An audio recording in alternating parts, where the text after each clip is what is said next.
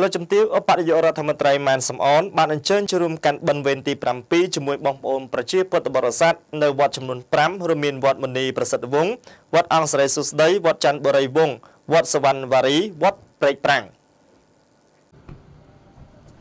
នៅព្រឹកថ្ងៃ700ខែភទ្របទឆ្នាំរកានុបស័កពុទ្ធសករាជ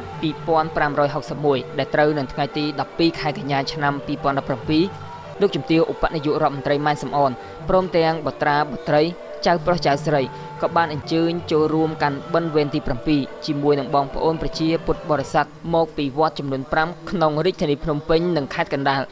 វត្តទាំងនេះរួមមានវត្តមុនីប្រសិទ្ធិវង្សវត្តអង្គសិរីសួស្ដីវត្តច័ន្ទបុរីវង្សវត្តសវណ្ណវារីនិងវត្តព្រែកប្រាំងហើយវត្តទាំងនេះគឺមានវ័យចំណាស់និងកំពុងមានការអភិវឌ្ឍយ៉ាងខ្លាំងក្រោមកិច្ចឧបត្ថម្ភគាំទ្រពីរាជរដ្ឋាភិបាលគឺសម្ដេចអគ្គមហាសេនាបតីតេជោហ៊ុនសែនវត្តទាំងនេះគឺទទួលបាននៅព្រះវិហារសាលាឆាន់កុដិនិងរបងដើមសាក់ដែលស័ក្តិសមជាទីកន្លែងសម្រាប់គោរពប្រណិប័តតាមផ្លូវព្រះពុទ្ធសាសនានិងជាការបង្ហាញពីការរីកចម្រើនរបស់ប្រទេសជាតិផងបុណ្យកាន់បិណ្ឌនិងភ្ជុំបិណ្ឌជាពិធីបុណ្យដ៏ធំមួយក្នុងចំណោមពិធីបុណ្យធំៗផ្សេងជាច្រើនដែលប្រជាជនកម្ពុជាប្រារព្ធធ្វើឡើងជារៀងរាល់ឆ្នាំ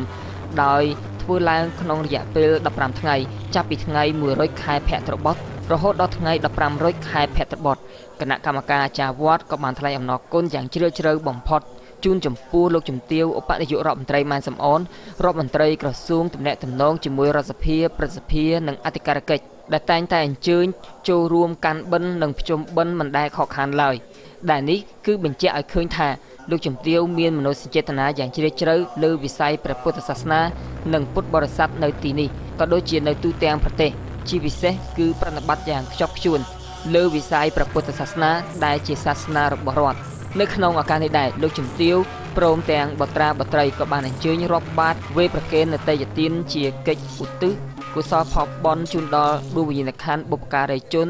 មានជីដូនជីតាញាតិកាទាំង7សន្តាននិងឧទ្ទិសជូនដល់ដួងវិញ្ញាណក្ខន្ធរបស់កម្មាភិបាលយុទ្ធជនយុទ្ធនារីដែលបានពលីជីវិតនៅក្នុងបុព្វហេតុរំដោះជាតិមាតុភូមិកម្ពុជាចេញពីរបបប៉ុលពតប្រល័យពូជសាសន៍និងសូមឲ្យដួងវិញ្ញាណក្ខន្ធរបស់អ្នកទាំងនោះបានទៅកាន់ទីសុខស្ងប់និងឋានសុគតិភពកំបីឃ្លានឃ្លាតឡើយ